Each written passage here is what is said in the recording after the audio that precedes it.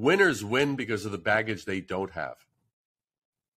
So there's the factor of subtraction.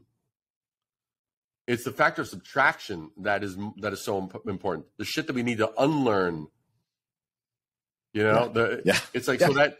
I mean, it's so crazy. But that's so much of what happens in this whole thing. And you know, I mean, for me, it's a joyride.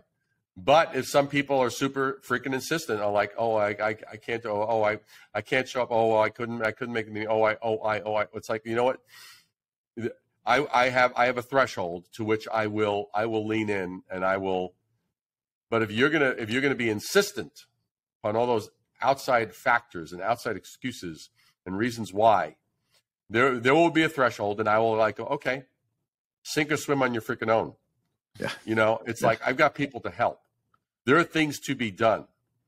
You know, every hour, it's like, why do some people achieve remarkable things in the same 24 hours that we all have?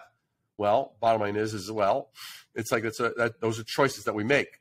The choices of what we say yes to, and even more importantly, probably the choices that we say no to.